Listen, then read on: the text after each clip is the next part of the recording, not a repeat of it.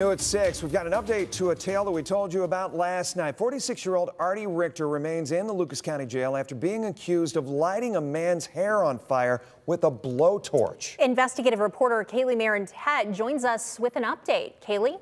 Well, this happened Monday afternoon at the Riddis gas station on North Summit Street. This afternoon, we received the gas station's surveillance video of the incident. In a police report, Davion Thompson says Arthur Richter threatened him with a blowtorch while he was sitting in a car on 116th and Summit Streets. He and his friend then drove to Riddis to escape him, but he confronted the men again. Now, here's a look at the video. Just after 12 o'clock on Monday afternoon, you can see Richter entering the gas station with a blowtorch as Thompson walks towards him. In the video, Richter lunges at Thompson, apparently briefly lighting his hair on fire.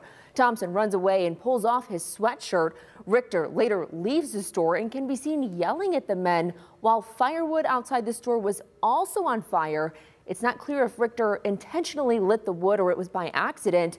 A store clerk you can see there then throws a cup of water on that pile of wood outside. As you heard, Richter is in Lucas County Jail. According to municipal court records, he has been charged with 2 felony arson counts and 1 misdemeanor menacing count. In studio, Kaylee Marin-Tet, WTOL 11.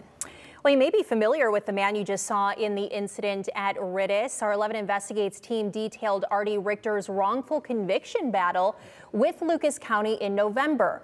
Richter was convicted of complicity of the commission of murder in 2018 after his uncle died in a bar fight. The 6th District Court of Appeals overturned that conviction, which led to Richter being released from prison. Richter sued the state for wrongful imprisonment. Last Friday, a judge denied him summary judgment, effectively ending his case unless he asks an appeals court to overturn the decision.